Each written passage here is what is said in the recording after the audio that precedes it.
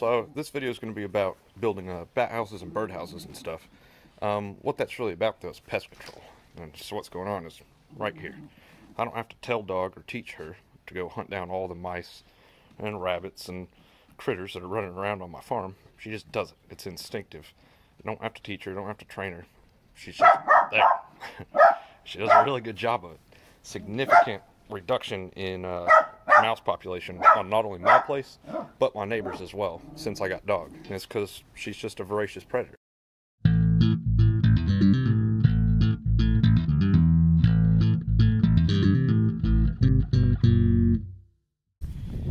So already starting to get a lot of flies on the cows.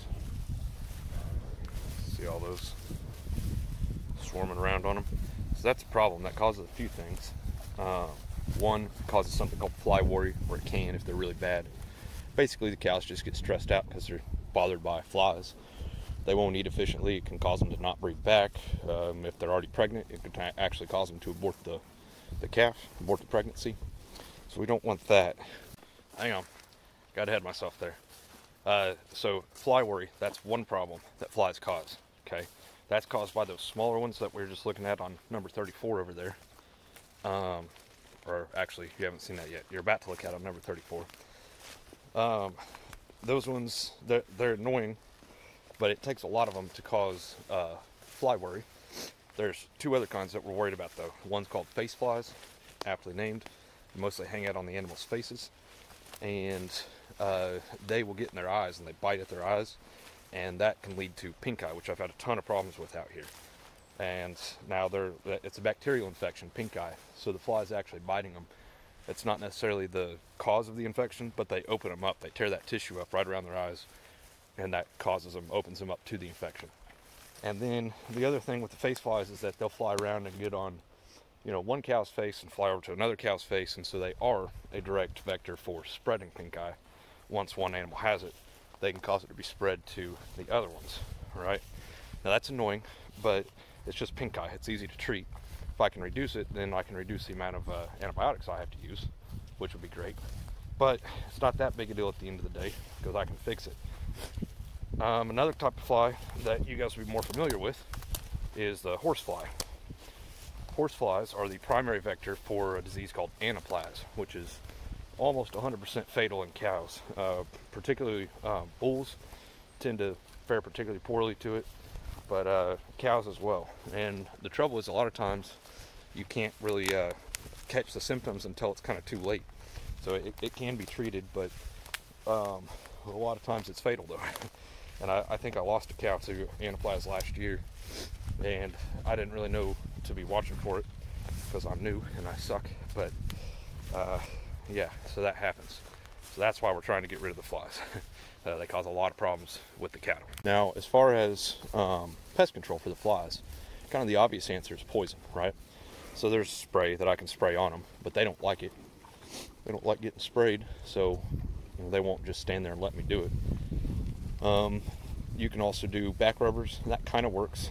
But if you look at this one, I don't know if you can tell, they get flies all over their belly as well. That back rubber, that helps, but it's not perfect, it's not the best solution. The other thing you can do is there's mineral that will make their manure toxic to cows, or not to cows, to flies. So these type of flies, they'll lay their eggs in the manure, and then that's where the larva grows, and then turns back into more flies, right? So having the cows out here, it's just kind of a breeding ground for flies. It's always a problem that you're going to have to fight. Problem with that method, using the mineral, is that it makes their manure toxic to all bugs, right? Anything. And to get that manure back into the ground where it's beneficial to me and helps the grass and actually works as fertilizer, I need it to get down into the soil. The best way to do that is with bugs, dung beetles to be specific. So if I use that type of mineral to try and break the life cycle on the flies, I'm also killing off all the dung beetles and beneficial bugs, right? So I don't want that either. So all of those are kind of, you might call them like a passive control, something I put out there and then just let it work, right? So the chemical in the manure, or the chemical on them, I'm just kind of treating the symptom but I'm not actually getting rid of the flies in the end of the day. The other problem with that is that you go through all of that and you end up, you know, damaging the other bugs in the ground. And then if my neighbor has flies, because they have cows, right? And then my other neighbors have cows, so there's flies there. My neighbors to the other side, they have cows, so there's flies over there. If we're not all on the exact same program for trying to control them, then none of that actually works anyway. The flies will just come from the neighbor's place and get on my cows. So what I need is an active control, right? Something that's just out here all the time working that I don't have to worry about anymore, but that's actively hunting and predating those flies. And that's the idea behind birdhouses and the bat houses as well. Now the bats, they'll eat mosquitoes, which is beneficial for me, and they'll eat flies as well. And then those swallows that I'm trying to get out here. Right now I've got an eastern bluebird in one of the houses, and one of the other bird houses has some bird that I don't recognize. I haven't identified it yet. I've only seen it once, and it was when I opened the box to see what was in there, and it flew out right in my face.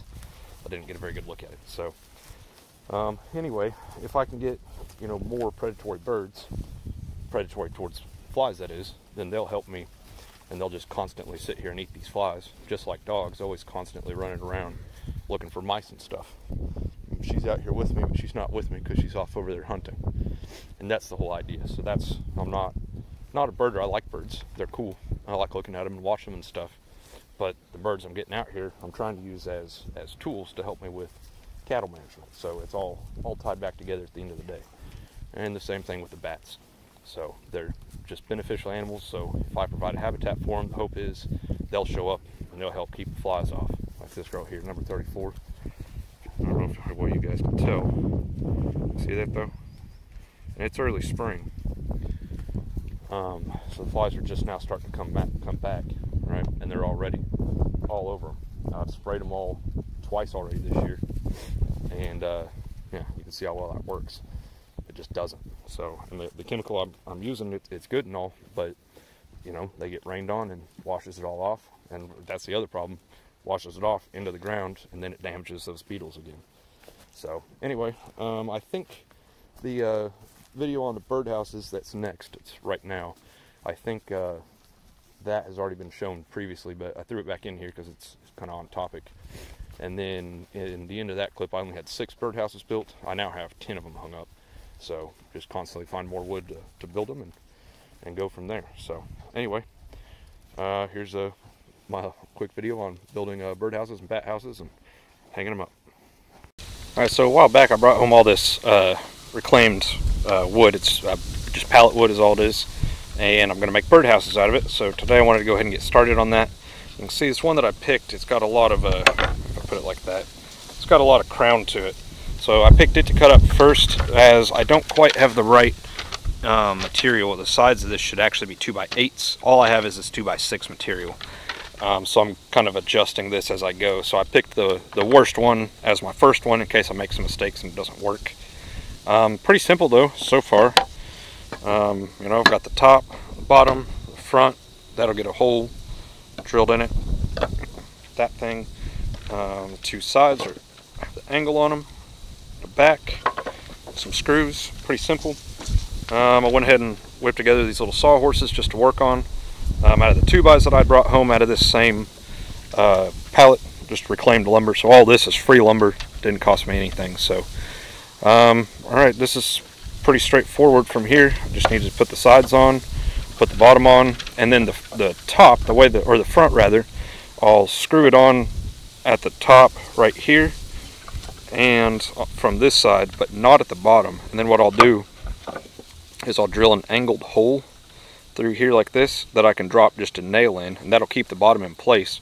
But then I can pull that nail out and hinge the front of it up, and then I can clean the birdhouse out every year. And if you don't do that, the birds that this is targeting, they're tree swallows. Is that right? Yeah, tree swallows. Their nest will get mites in them, and it's bad for the birds if you don't clean them out every spring. So from what I've read, most people, they'll clean the old nest out and then they just spray some bleach water in there to kill all the parasites or microbes or whatever's in there, and then they'll move back in later on. So anyway, the tree swallows are specifically a bird that it's a predatory bird that eats bugs. They predate bugs, particularly flies. So that's why we're trying to get them out here. So it looks like I'll be able to make one birdhouse out of each one of these pieces, so that'll give me 4 plus this one if it works out. So, and then this one's got a big crack through it, so I don't know if that'll be usable or not. So I may only end up with 3 good birdhouses, but that's all right. I started with none. So let me just get this screwed together real quick, and I'll show you what it looks like. All right, it took me 3 tries to get to one that I'm happy with. So that's the design I'm going to keep. I'll write down all those measurements and stuff. This is the first one. Second one, a little bit taller, a little bit skinnier. Third one, shortened it up just a little bit. And I like it. That one looks pretty good, I think. So I got 2 boards left. We'll go ahead and turn those into one of these. I've already kind of just jotted down my measurements here so I don't lose them. But yeah, pretty cool. I think all 3 of them will work. I'm going to hang them all up at some point, and we'll try them all out. We'll see if one gets more birds than the other. I'm a little bit concerned that it's pretty narrow. It's 1.5 inches narrower than what it was supposed to be, or 2 inches narrower. Is that right? Yeah, 2 inches narrower than what the print's called out for. That one is the correct width. It's just shorter in the other direction. But I don't think that'll be a problem though. They're not very big birds that we're trying to get in there. So anyway, I think that looks pretty good. Final iteration there, that is. That one's particularly ugly. I'm gonna hang it somewhere where I don't have to look at it very often. And that one's not too bad. Craftsmanship is pretty much terrible, but you know, it's just birdhouses made out of scrap wood. So this nail, like I said, in here at an angle, and then that will allow me to, this one's tight. Alright, so final design change. Add a screw here as a knob. There's pretty tight, which is okay. There we go. Just like that, so I can hinge this up. It'll be easier once it's mounted on a pole. Get in there, clean the nest out, whatever's in there. See how crooked that is. So I was talking about the craftsmanship's not great on these. They're pretty rough. This one's the best one yet. And lid's still a little bit crooked. That's alright though. It only gets opened once a year, so no big deal. And it's all assembled, it's relatively straight and square. So anyway, birdhouses. Alright, let's see if I can knock these last 2 out real quick. Alright, check it out. Got 6 of them out of the material that I had. Still don't like that one, it's pretty ugly. So what I'll do is I'll just screw these to, power pole or something straight through the inside. I'll just get a long drill bit and screw them straight in there. So I've got this one here, and out here I've got 1, 2, 3, 4, 5 telephone poles out there, so I'll put them out there. I'll have one left over, that ugly one. Maybe I'll go, I don't know where I'll put that one. Like I said, somewhere where I don't have to look at it very often. So maybe that one probably go way out there. But anyway, pretty cool, pretty happy about that. So I was hoping to get a few more out of it, but that's just some material that I had. So I'll keep scrounging material, and anytime I can get free lumber, I get it. So alrighty. Fun fact, an adult nesting pair of tree swallows can eat up to 8,000 flies a day.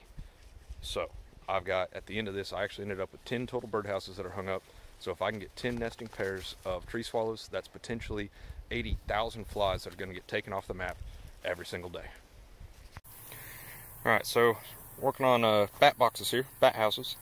So I've got the layout done for my first sheet of plywood here. This is all my lines to cut. Now, see all these little lines? It took kind of a long time.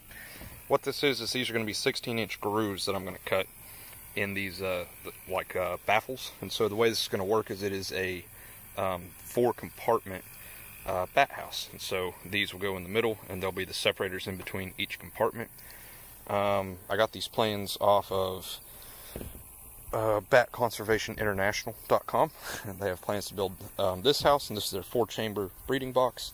They also have another one called a rocket box, and it's one that would mount on top of a piece of pipe or something.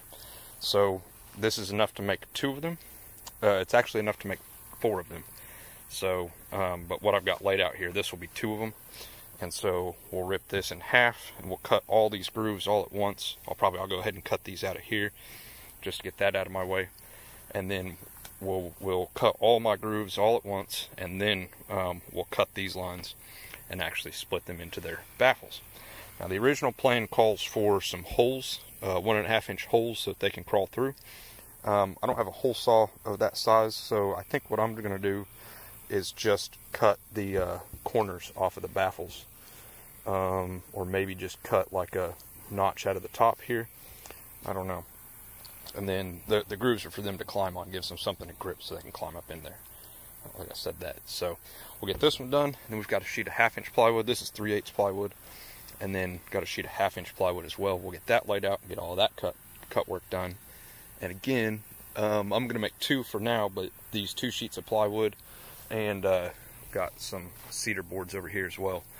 But this is all enough to make 4 total bat houses. So on this other side, I might try to make one of those rocket boxes. We'll see, just with the leftover material, and I might just go ahead and make up 4 of these. I don't know. So anyway, I'm gonna get some cutting done and bring you guys back. So starting to lose sunlight. I may not finish these tonight, but we'll at least get 1 coat of stain on everything and try to get them at least assembled. So then we'll finish staining them tomorrow. So all right, back in a minute. Well, don't look too close. They're not very straight. It's actually kind of hard to do. Cut just a little bitty shallow grooves like that. So you can see, yeah, they're all wobbly, but should be fine. These are it's just that they can grab a hold of it and, you know, climb. So hopefully that'll work. Hands are shaky. That saw is super uncomfortable for doing that many cuts that fast like that. My hands are kind of hurting. Anyway. Alright, we'll go ahead and get these cut out into the 6 panels, and then we'll start on the 1/2 inch. Alright, so I've got all my layout done here on the 1/2 inch sheet. And so what we got going on here is this is one back, this is the other back, and these are going to be 31 by 17.5. And then the remainder of the sheet is the front top. Right there is the front bottom. So the way this works, the front has a little slit in it for ventilation, and then these are my pieces for the roof. And so now these I'll have to cut with, it calls it a 25-degree bevel according to the drawings that I have. I may rework that and figure that out to be something like a 412 pitch, just because that is easier to draw with a square, right? So if I wanted a 412 pitch, you just simply draw it like that, and that would be a 412 pitch. I guess I can do degrees on there as well, like that. So I don't know, that may be easier. We'll see. That'll be kind of just we'll design that as we go. But anyway, so that's all that layout done. Let's start cutting it out. All right, so it's got everything cut up. All my cedars cut up. Now I'm looking at this, I would actually need 2 more of these 1x6s to make all the spacers and the sides and stuff like that. If I was going to make 4 of these total, so if I want to go ahead and make 4 of them, I'll need 2 more 2x6s. Out of all of that though, this is all the scrap material that was left over.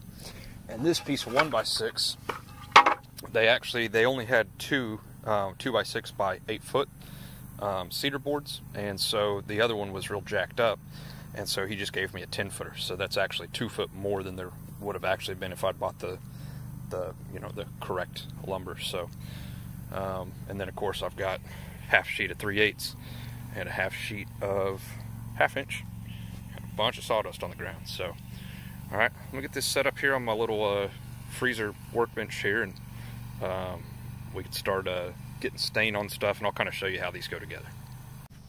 Alright, so here it is just mocked up. Now everything's going to get stained black inside and out. So you can see the front here, it's got this little slit, and that's just a vent. I still need to cut in here somewhere. I need to cut a 1/2 inch slit in here. That's also a vent, so they don't get too hot in there. And now the reason we paint it black, and I'm going to use a black stain, but the reason for that is so that it does get hot. It needs to be nice and warm for them. So you can see the roof beveled right there. I've got to clean up my cut right here, but it's got a bevel on the back side of it there that will correspond with the building that I'm hanging it on. So that's cool. And then peel the front off. So as we open it up, you can kind of see what's going on there. And so that's where that vent will be that I'll need to cut into here. And then you can see you got those different compartments. Now, these roof supports here are supposed to be, that one and this one, were supposed to be beveled, but I had already cut them out of the 2x6, and I don't think I can cut a bevel on those now just with a skill saw, so those just aren't going to get beveled. Shouldn't be a big deal. And then this all just gets screwed together, so as you stack this up, you just keep screwing these all the way through. And actually what I could probably do is just run big long screws straight through the whole thing from both sides, you know, maybe like 2 over here and 1 over there, and then run them back through from the back side as well. I think I've got some that are long enough. Might be an even easier way to do that. And then they've just got a little bit of space in here. So bats, I guess they like really tight, you know, tight spaces. Yeah, so now as far as mounting this goes, I may change this design just a little bit again, and I may make this so that it all kind of does something like this, you know, with my roof. That way I've got some room up here to screw through. And because what I'm going to do is on my hay barn over there, I'm just going to screw straight through that into the side of my barn up there tall by the eaves or whatever. So I may bump this down and put the roof on like that, and then I can seal this off with some silicone so that it doesn't get water in there. And then I'll be able to screw through there and at the bottom. So the next step's going to be getting everything stained. Like I said, it does all get stained inside and out. So I'm going to go ahead and get the first coat on everything, and then come back tomorrow and we'll stain everything again, and then I can assemble it, and then I'll stain the outside again, probably maybe 2 or 3 coats, make sure it's nice and dark. And yeah, we'll have some bat houses. So like I said, I've got 2 of them to do, and so no big deal, pretty easy. So it all went together pretty simple, and I like this design, having just, I mean, barely any waste material left over. So that's not waste, that's actually my other sides. Just set them down out of the way. So alrighty, now it said to use a water-based stain. I couldn't find any water-based stain that was as dark as I wanted, and so what I ended up with is just black, but it's oil-based, so I'm wondering if that might be not as good for them, for the bats. So I think what I'll do is I'll stain it, and I'll probably give it about a week or so. I'll assemble it all, but I'll give it about a week or 2 before I actually hang it up. That way it's got plenty of time to off-gas anything from the oil-based stain, just to make sure we don't actually hurt the bats. So, because I want them to be happy and healthy. So, otherwise this is all futile. So, all right. With that said, I'll see you guys in like 2 weeks. So don't forget to drill these holes that the bats can crawl between each of the baffles in there. It would be better to have done this before you assemble it. I forgot, so I already had it assembled. What I have is this big paddle bit, and I just went straight through all of them. Some of the holes on the inside are a little bit rough, which I don't love. That one's actually a little bit worse, but it should be okay. Imagine they'll, I don't know, it should be fine. So anyway, we'll do our kind of final assembly, and then I'll restain the outsides to make sure it's nice and dark and even. We'll fix some of the areas like this, and get like my edges and stuff, and these bat boxes will be ready. And then I'm gonna wait till next weekend before I actually hang them up. That way I know that this oil-based stain has had plenty of time to off gas and everything. So alright, let's finish putting them together, and we'll see you guys next weekend. Alright, check it out. Bat boxes are almost done. Now, kind of see I had some, see that this warped a little bit. I had some bad carpentry right there. It's alright though. So the last thing we need to do on this before it's ready to actually install is silicone up all of these cracks and stuff like that. And we'll do all these edges as well. And of course the top here. And some extra holes that I accidentally put in there. I did my best to kind of pull the roof back straight, but it should be okay. So like I said, we'll silicone all that up, and then the same on this one. See, I've got kind of a gap right there. Silicone that up, and these will be pretty much done. So we'll do that, and I think I'll let that silicone dry till tomorrow, and then we'll go figure out how we're going to hang them on the hay barn out there. So I'll get this knocked out, and then I'll show you what my current plan is on how I'm going to hang these. Alright, so that's the caulking done. Let's get all the seams, both of them. This is a stainable caulk, so once this is dried, I'll take my stain and just go back over it real quick and make it all black again. And then, like I said, tomorrow I should be ready to actually go hang them up. So, alright, let's go check out the spot I'm going to hang them. Alright, so right up here, and another one over on the other side. And actually I've been debating that because I was reading that they tend to be more attracted to like a cluster of boxes, the bat set is. So maybe I'll do it like on this one and this one or something like that. But hang them way up here. So now the question is, how am I going to mount them up there? So I can screw straight into this purling on the top here, but then there's nothing down underneath that to attach to. So ideally, it'd be nice if I could get some more little pieces of purling, which is like this type of stuff, and make like a little thing that sticks out here to support the bottom of it. So I might look around and see if I can find something like that. And I might be able to use some of my pipe that I have, my oil filled pipe. Maybe I can just weld that on there. That should give me something to screw to. So anyway, that's the plan. I've got that big ladder over there. Hopefully it's tall enough that I can get up there. Might be a little bit sketchy, but ought to be all right. So actually, I'm looking at that. Oh yeah. So that's those purlings. It's just pretty thin metal, easy to just run self-tapper straight through there. So I don't know if you guys will be able to see that. There's a wasp nest up there. It's got wasps on it. Great. So yeah, they're kind of everywhere. Hopefully I don't get stung too many times, especially up there on a tall ladder. So while I'm out here, I'm gonna go feed them calves. So anyway, that's the plan. Like I said, hopefully I can find some purling, just some thin metal that I can weld in up here at the top of a couple of these I-beams. We'll have bat boxes up there. That's the plan anyway. Where'd dog go? There she is. What do you think of that, dog? Want to have some bats around here? No comment. Alright, let's go feed some calves, and then we're going to go do some backer work. So, a while back, I built some bat houses. So I got 3 chambers in there. I've got some video on it. I'll show you guys on building those.